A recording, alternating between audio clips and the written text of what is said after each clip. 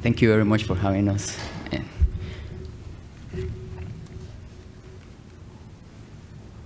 Next is this one, right? The green one, yeah. Okay. So, coarctation of the aorta is a congenital disease in which the proximal descending thoracic aorta is narrowed due to an ependymal proliferation that creates a shell within the intima, as shown in the picture here with the red arrow. This restriction of blood flow leads to congestive heart failure and death if untreated. So, the incidence of this disease is 0.1, coarctation of the aorta accounts for 10% of all congenital heart disease with an incidence of 0.5 per 1,000 live births. Medical treatment followed by surgical resection are the current state of treatment. Serious complications may occur due to surgical repair. So the aim of this model is to develop an ex vivo model of coarctation of the aorta that is appropriate for focused ultrasound.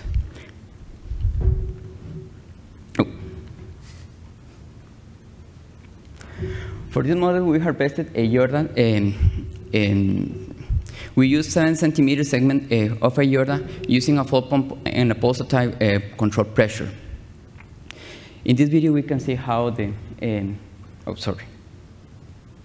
this video, we can see the pulsatile flow in this model. We use the ultrasound probe on top of the water tank. Then we injected 7% of 0.5 milliliters of 7% skin porcine gelatin within the lumen of the aorta in order to create this shelf, sort of. As you can see here, as you can see here, this is the,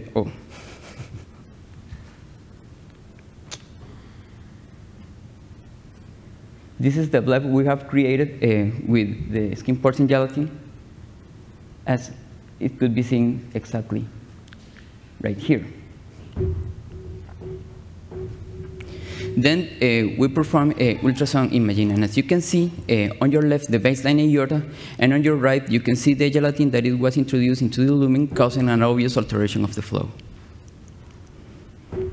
Then we perform a pulse wave Doppler in which we can see that the speed of flow of the baseline is 15 centimeters per second with a resistive index of 0.23, whereas on the coarctation model, the velocity increased up to 32.5 centimeters per second with a resistive index of 0.75. Then the aorta was taken to HIFU planning using a Tritella MR facility and a balance grading equosequence. And the protocol we were using is 900 watts, 51 seconds, and a duty cycle of 0.01%. 6 spots were hit on the gelatin mass, and then the Doppler US imaging was performed after that. In this video, we depict the radiation for defects over the aorta that you can see. That you can see exactly here. Then we perform an ultrasound control after HIFU therapy. And as you can see on your left, the coarctation pre-HIFU therapy, there's the obvious alteration of the flow, whereas on the other side, there is an increase in the flow. The pulse wave Doppler showed us that there is a decrease in the speed of flow, although there was no shrinkage of the gelatin mass, and actually the velocity decreased to 16.5 centimeters. Almost the baseline aorta. Then we took the aorta out of the water tank, and as you can see here, the gelatin mass seemed to be empty, but no macroscopic damage could be documented in the aorta. So the conclusion is that this ex vivo porcine model of coarctation of the aorta is a reproducible way to study the behavior of the aortic wall and changes in flow dynamics. Also, there is an increase in the velocity and the resistive index in the creation of the coarctation model, and with boiling histotripsy, we could change that. And there was no macroscopic damage to the aortic wall due to boiling histotripsy.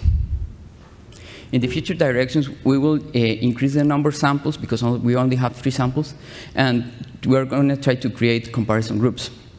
Also, we are aiming to develop an in vivo model in order to document any microscopic damage to the aortic wall. And at last, and something that is very important, is to evaluate the behavior of a real human coarctation to boiling histotripsy, but it will be in future directions. We want to thank the Laval Family Heart Center and the CIHR for the funding provided. Thank you very much.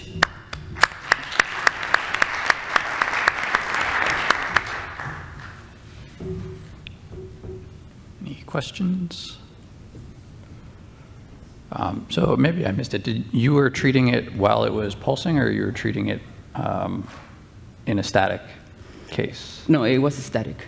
Actually, the idea was to, at the first moment, to create the pump with a flow pump and the pulsatile model. We did it at first.